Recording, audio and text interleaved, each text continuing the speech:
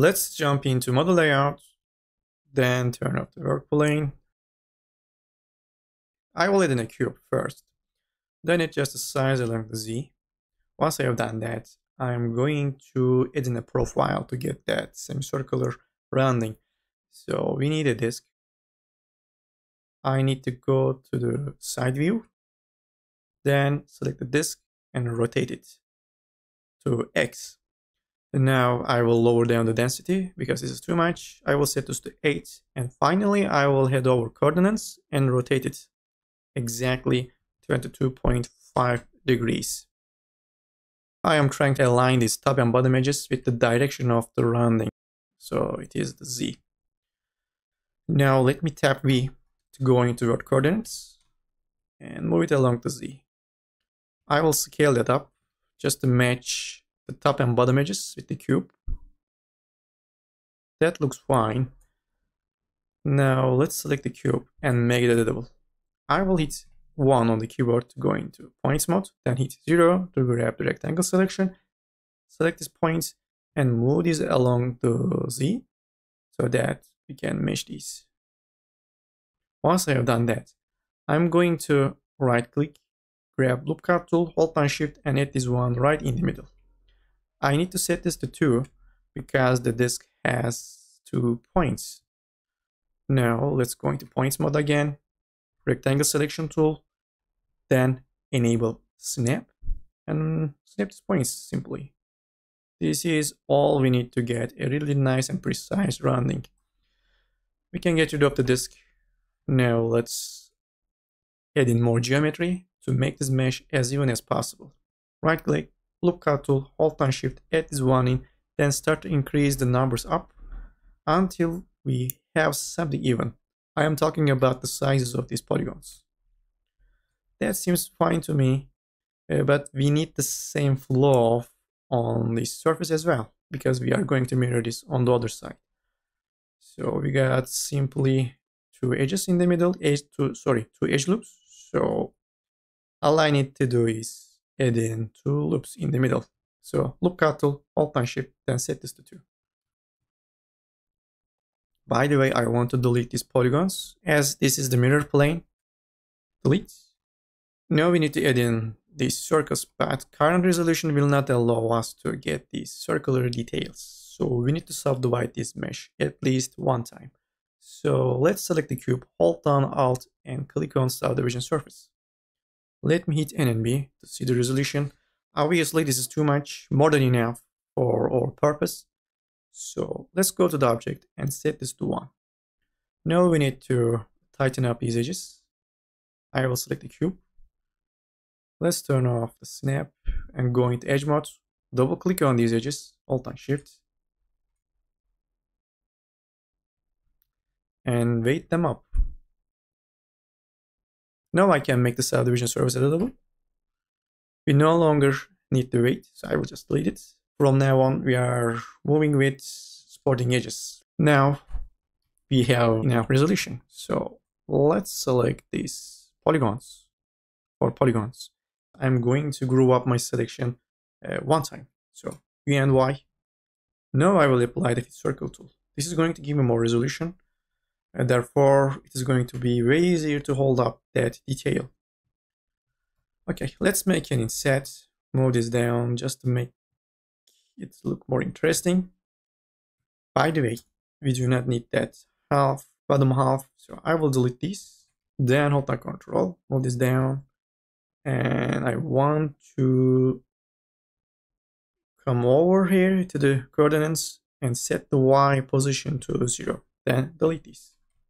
Again, this is going to be the mirror plane, so we need to keep it empty.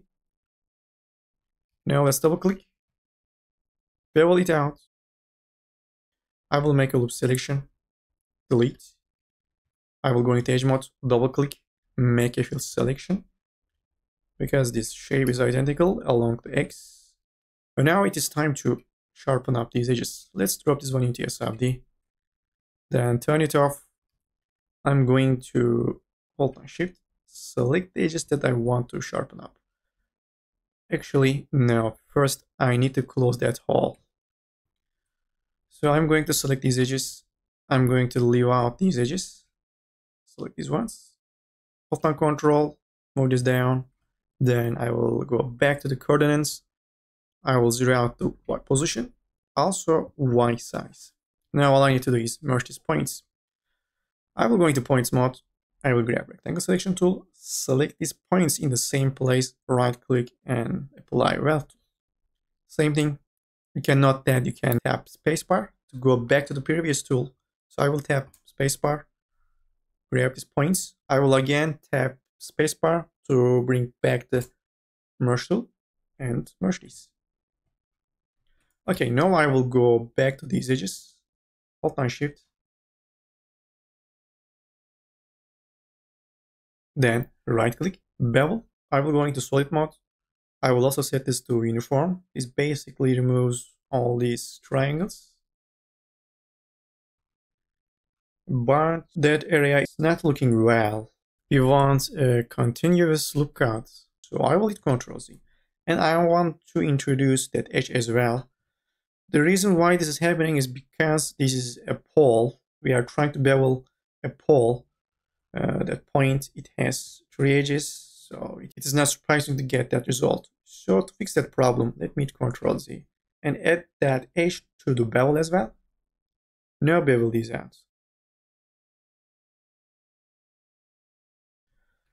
We can connect these points. We don't need them. Hold down Ctrl and get rid of that edge. Now we have all quads.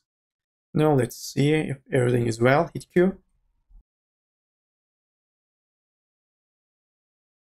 Double click, bevel, solid mode, bevel these out. Hit Q. Looks just perfect to me. Now we got a circle on the side. So I need to first mirror this along the Y. Hold down Alt, symmetry. You want the Y. Enable the weld option and make it editable. Now I can select polygons. I don't need to grow up the selection as this time around I don't have that detail, cut detail. So 4 polygons will be more than enough. I will apply the tool. Then I'm going to make an inset.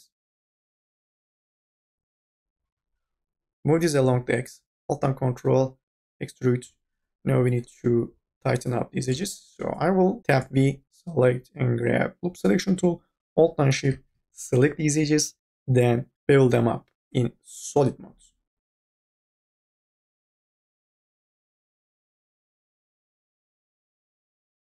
Hit Q, looks perfect. Now we need to obviously mirror this on the X, another symmetry. This is already facing the X, so all I need to do is click on weld option. Let's back out. So the other part is flipped. Unfortunately, we cannot get that look with the symmetry tool. So I will make it editable. Select the mesh, hold down Control, duplicate, and rotate it 90 degrees. And another rotation, but this time around 180 degrees. Now, all I need to do is connect these two objects. Let's check the edge numbers on each side. This one has 32. This one is supposed to have the same amount, 32. Perfect, which means that we can connect these, connect objects and delete. Select the 2 loops, right click, stitch and sieve tool, and connect the edges.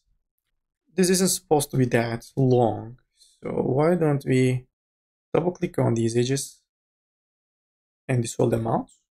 Points mode, rectangle selection, select all these points and move them along to Z. Yeah, something like that. We can also get rid of these as well. Now I'm going to delete these empty nulls, enable subdivision surface. We got something off here. These are not connected, but I can fix that by putting this object under a connect object. All I need to do is increase up the threshold. Let's try 0.5 and it immediately works. To test this out, I will enable subd, check the flow. So I can make this connected object editable. Here we go, the mesh is ready, except for these edges. So first, let me check the normals are correct. I will go into polygon mode. Let's turn this off. Control A. It seems like normals are correct.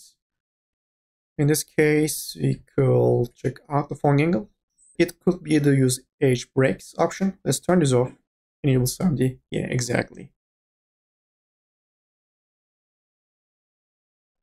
And this is going to be it. If you find these edges too sharp, you can dissolve these out. This is another way to do it. Or you can introduce a smoothing deformer. Hold down shift, hit in a smoothing deformer. This is too much, obviously. So you may need something like, I don't know, 5 or 6.